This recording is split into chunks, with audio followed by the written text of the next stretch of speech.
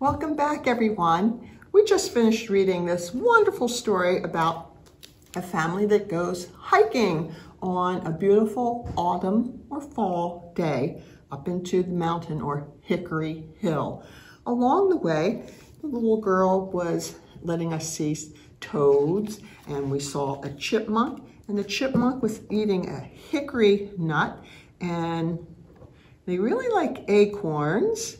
And as you can see, acorns come in all different sizes and shapes. Here's a long, skinny one. But the hickory nut, let me find my hickory nut.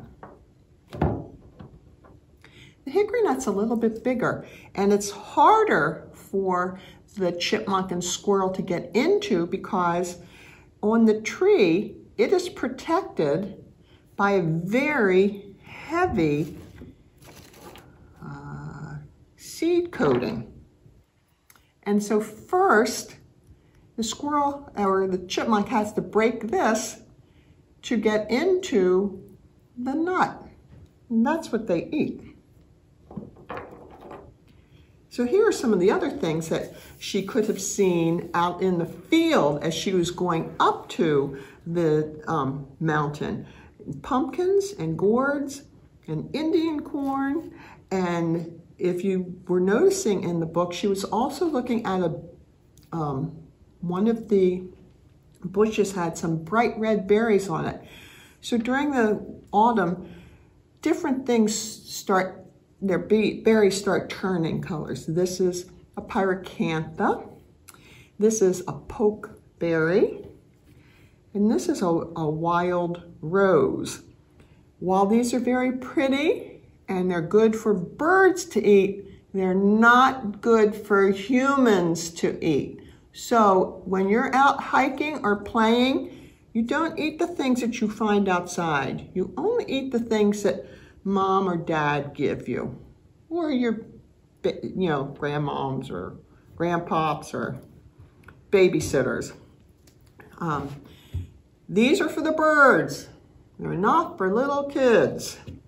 So today we're going to make our own autumn tree.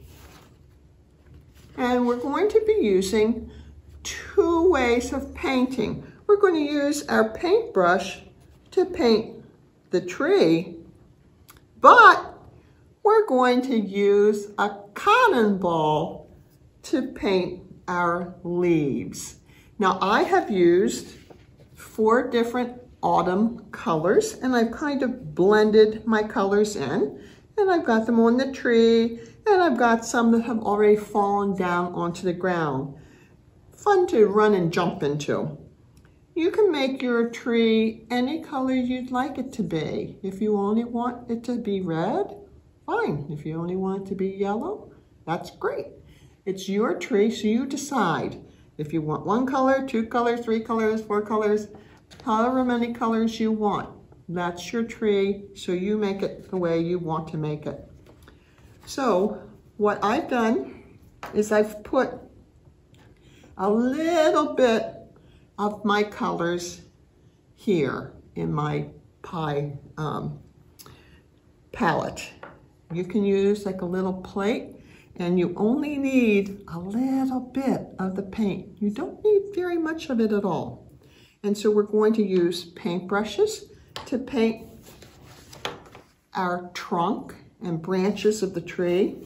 And then to paint the rest, the leaves, we're going to use a cotton ball and a clothespin. So hopefully we won't be too messy doing our painting project today.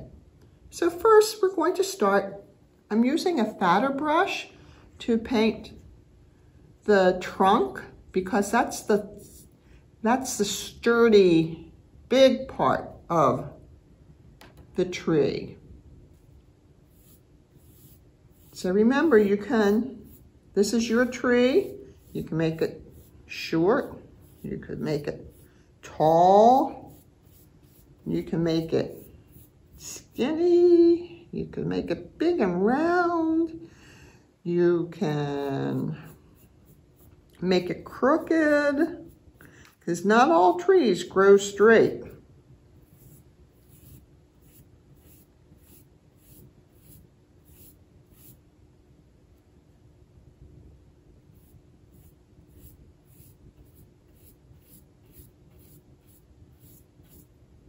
Now I'm going to change and use my smaller brush to paint in the branches. And you can paint as many branches as you like. Some trees, like the weeping willows, their branches kind of like bend down like that. And other trees like the oaks and the maples and the pines, their branches are a little taller and straighter, but they also make big designs, and some of them get curvy and twisted around. And you don't have to be real perfect on your branches, because you're going to mainly be covering them with your leaves.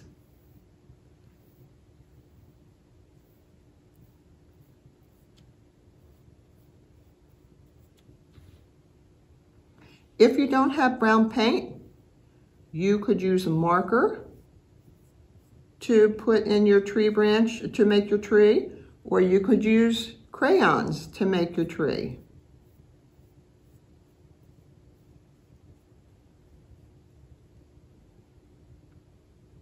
And then once you think you have a good shape for your tree,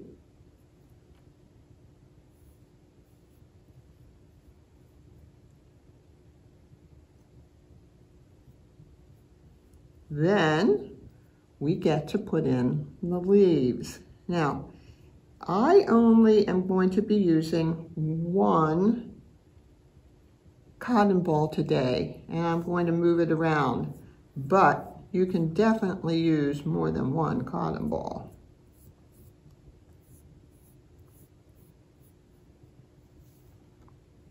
And so I think that this is a good enough start for my tree. Now what I'm going to do is I'm going to very simply and very easily and very quickly, I'm going to take my cotton ball that is inside my little pincher clothespin, and I'm going to dab it in. I'm going to go from light colors to dark colors. So I'm going to start with my yellow. And the reason I'm doing that is, like I said, I only have the one cotton ball. So if I started with the red, I would not be able to really get a true yellow later. But starting with the yellow, the darker color will cover it over if I have to, and it'll still come out red. So I just have a little bit. You don't want very much. And all you're going to do is this. Plop it down. Choose where you're going to have yellow. And the first place that you put the yellow, it'll have a little bit more paint. So you want to go back, dab that in, and I want some yellow leaves down here on the ground also. And so here's my yellow. Now I'm going to go ahead and do my gold. And because gold is just a slightly darker yellow, I'm going to go ahead and put it in where I had the yellow paint. So now it just looks like it's gold. So now I'm going to go in and blot around, dab or blot in where I'm going to have my gold leaves. And so you can have a few leaves, or you could have lots of leaves. So see, here now I have my gold leaves. And I think I'll add one more gold one right there. Now I'm going to go ahead and turn this around. And if I grab the part where it was pinched, and then I use my pincher and come up and pinch where my paint was, I didn't make a mess at all. So now I'm going to go in with my orange, and add orange leaves all over my tree.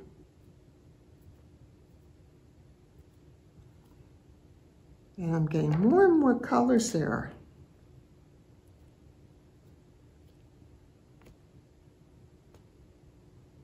I think one more orange.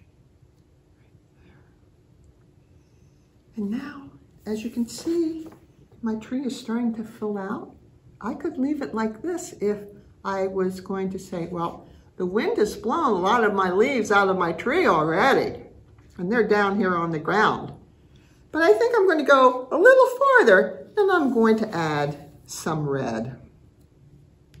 So I'm just going to, where my orange was, dip into my red, and it'll show you that that darker color is the one that still comes out okay. So that's why you start with your light colors and go into your dark colors.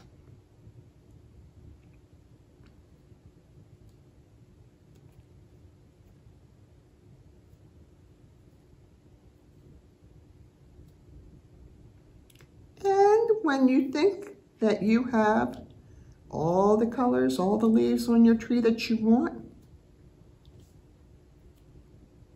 then you are done. And there's my new masterpiece. Have fun making your masterpiece.